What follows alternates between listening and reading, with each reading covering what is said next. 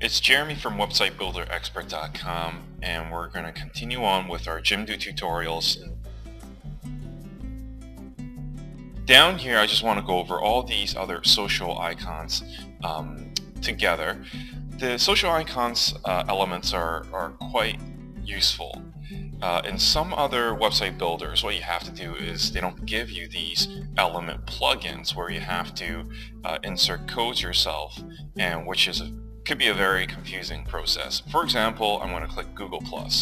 So as you can see, the Google+ button is really easily set up, and you can control the size, the configuration of the styling basically, and just so simple. You just set up the elements and off you go. Just to give you an example, to insert a +1 button, sometimes you have to read through extensive and dry and complicated codes to insert that into your website. And a lot of website builders out there, as I said, you have to do this yourself, whereas Jimdo makes it very easy for you to do that.